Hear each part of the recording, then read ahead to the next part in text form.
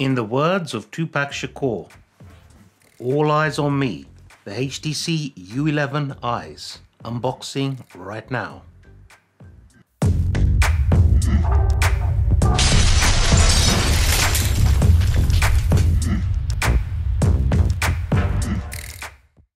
It's time for the big reveal, but before we open the box, let's have a quick tour around the actual box itself and give you a little bit of the background of the device. I'm going to show you all the bands this phone is compatible with, so pause the video, have a look at them, and you'll know if it will work on your network or not. Taking a look at the back of the box, we can clearly see it's got 64 gigabytes of built-in storage. And it's got a Snapdragon 652. That is disappointing. I think HTC should have gone with the 660 because the 652 is a couple of years old. Anyway, let's move past that. 6-inch full HD plus screen, 4 gigabytes of RAM, can take a micro SD card up to 2 terabytes. It's got a 12 megapixel f1.7 rear shooter. It's got dual front cameras, both at 5 megapixels with HDR boost, whatever that is. Face unlock, now that's unusual and I'm looking to test that out. Real-time bokeh mode, IP67 water and dust resistance, edge sense, HTC U Sonic with active noise cancellation, high-res audio, a fingerprint sensor, a 3930 milliamp hour battery, same as the U11 Plus, which is fantastic. I love that. It's got Qualcomm's Quick Charge 3.0. And I'm just going to show you the bottom of the box now so you can see what bands this is compatible with. So you will know if it works on your network or not. Pause the video at this stage and check it out. The box is classic HTC, white, very squared off with rounded corners. And on top, as always, the phone is presented by itself. Looks beautiful. We'll put it to one side and come back to it. Underneath, you've got a clear, hard plastic clip-on shell, like the U11 and the U11 Plus. Underneath that, you've got the HTC grey microfiber cloth, the usual books, which you're not going to look at. You've got the silicone ear tips of different sizes. You've got the HTC U Sonic Type-C headphones, always sound fantastic. You've got the USB Type-C charging cable and the quick charger as well. One thing I'm a little bit disappointed about, and I know this is a budget handset, there is no dongle included in the box, and there's no headphone jack on the phone itself, which is a little bit disappointing. Now let's have a quick look around the actual device itself. On the top, you've got the SIM card and micro SD card tray and a microphone. On the right, you've got your rocker buttons with a nice textured power button. On the bottom, you've got your speaker, USB-C charging port and microphone. On the left, you have nothing.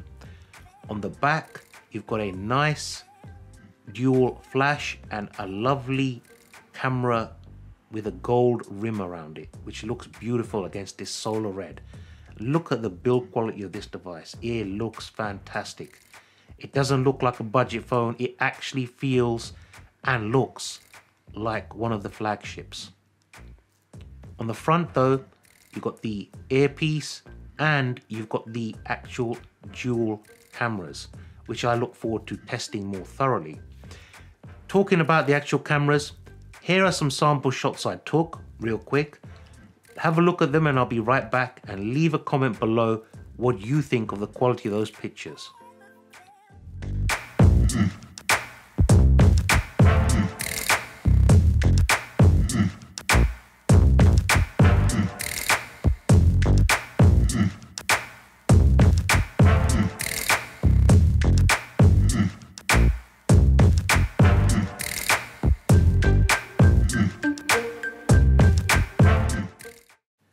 So what did you think?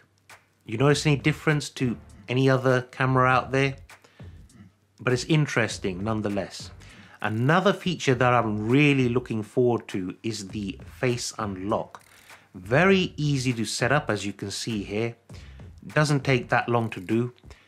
And it works pretty well in my first impressions, but give me time to get more used to it, try it out in more tricky situations, and I'll do a test to see how well it actually works in different scenarios, i.e. low light, out in the sun, complete darkness, and so on.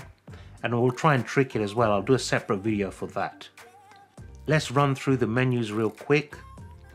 Nothing to write home about here, usual HTC stuff.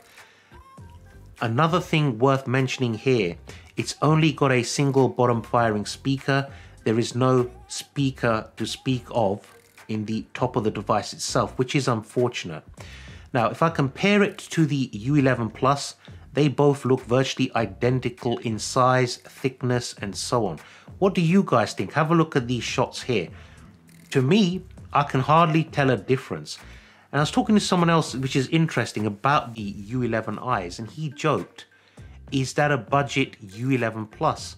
And to be honest, my answer to that is absolutely, because it looks virtually identical. But it has got some intriguing features like I've just mentioned. The face unlock, the dual front cameras, the bokeh effect, which are not present on the U11 Plus, which is a bit of a strange decision. I would like to see HTC make a device that has every bell and whistle built into it, especially a flagship. But let me have some time with the phone. I'll do some more intensive checks on it. I'll check out the battery, the cameras, the screen quality, how smooth it is, the performance, as I usually do, and I'll do a side-by-side comparison against other budget devices. I might even do it against the U11 Plus itself. That's a good point. Let me know in the comments down below, which phones do you want me to compare the U11 EYEs to? That's an interesting one. And if I have that device, I'll do a straight up comparison in my usual style. But anyway, that's enough for now. This is just an unboxing. It is a first impressions video. And I have to say, first impressions are very positive. I have a few minor gripes which I already mentioned, but for the price, the build quality is fantastic. I have no complaints there. This is your boy Zilla saying thank you for watching. Take care. Remember to hit that subscribe button and notification bell icon and share this video on all your social media because it helps me out and it'll help other people out there who are interested in buying this phone. Until next time, this is Zilla. Take care. Peace.